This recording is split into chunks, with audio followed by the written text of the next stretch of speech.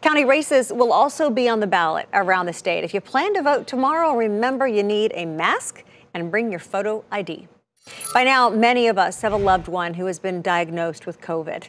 But for one woman, this has hit her family in a staggering way. News 4's Forrest Sanders spoke with her about staying strong for her family.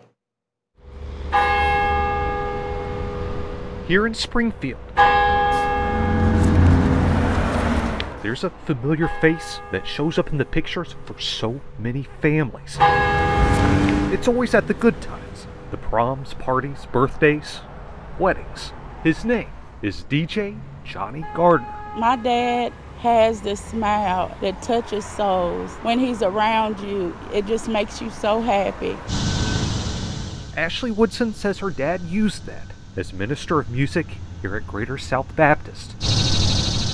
But today she's very worried about a man who's brought a lot of joy. Due to COVID-19, my dad had a blood clot that later traveled to his brain, which made him have a stroke.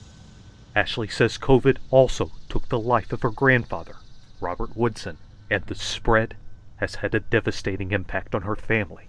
It's so tragic.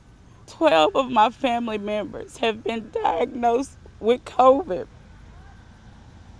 My family is in the hospitals fighting for their lives. I have a little girl, her name is Kimmy Ray. Even my 19-month baby tested positive with COVID.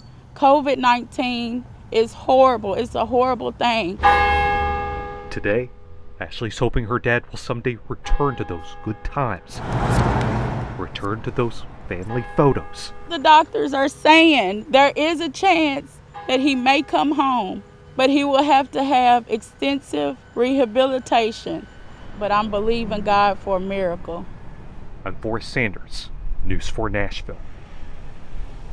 Oh, wow. Blessings to that family. Ashley has set up a GoFundMe for her dad's treatment. We have a link on our site and web app if you'd like to help.